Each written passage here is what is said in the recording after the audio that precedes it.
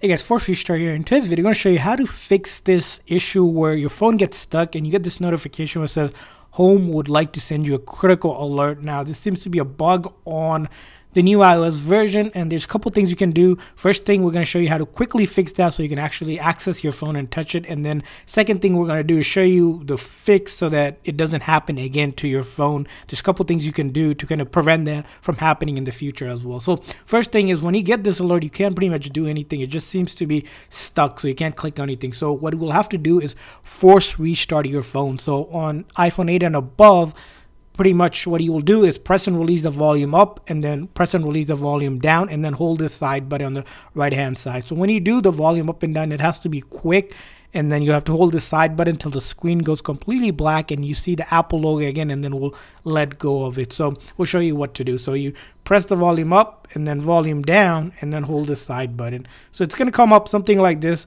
When this happens, don't slide to power it off. Now, if we just keep on holding that button just like that, and if for some reason you get Siri activated, that means you didn't press the volume up and down quick enough. So once you see the Apple logo, we let go of that button, and then it will normally restart. Then this is known as a forced restart. Now, it's different from just simply trying to turn off the phone, because when you get that frozen stuck thing, the phone doesn't want to turn off, so you have to do this whole process. So once you do that, like I said, volume up and down really quick, and then the side button, that message should go away just like that. Now you should be able to access your phone. Now, that was the quick fix, but the real fix here for this from happening again in the future is actually going into settings.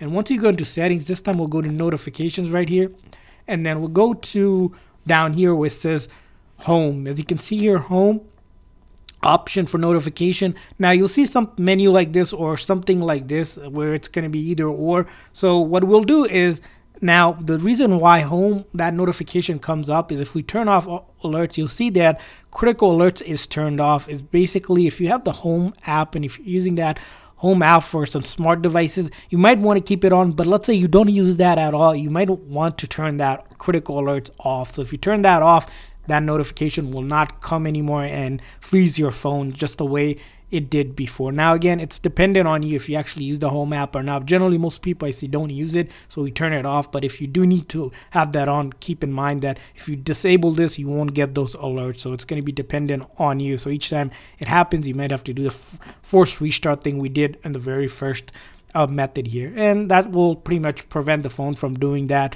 ever again. Even if you want to go further from it, let's say you did all that and you still get the notification here and there, or your phone still gets stuck. The other thing I've seen that kind of fixes it, if you go ahead and delete the Home app if you don't use it at all. If you use the Home app, pretty much if you're using things to control your home, like using the Control Center, Siri, and Apple Watch and some other things, you might want to keep it depending on if you use it or not. If you don't, you can just simply press and hold and then remove the app itself so that it doesn't prevent that message from freezing up your phone. Again, dependent on it. You can always go ahead and download it in the future if you need to by going.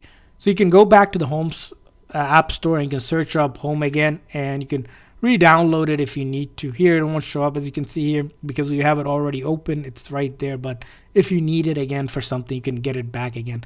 Now lastly, if you're still having the issue, the next thing I recommend doing is doing update of the software itself. So we can go into settings again, and this time we're going to go to general and then software update, and make sure you have the latest software update, because there is a bug going around, and making sure that your phone is up to date at the latest version, which if you have a version out, you'll say download and install. You'll click on that. Ours is, at the time of recording, 16.2, the latest version, so we don't have any update to do itself. And if you update it, of course, it will fix any of that software issue. So those are going to be the quick fix and then the long-term fix. Hopefully you guys found this video helpful. If so, make sure that like and subscribe button. Thanks for watching, guys. See you guys next time.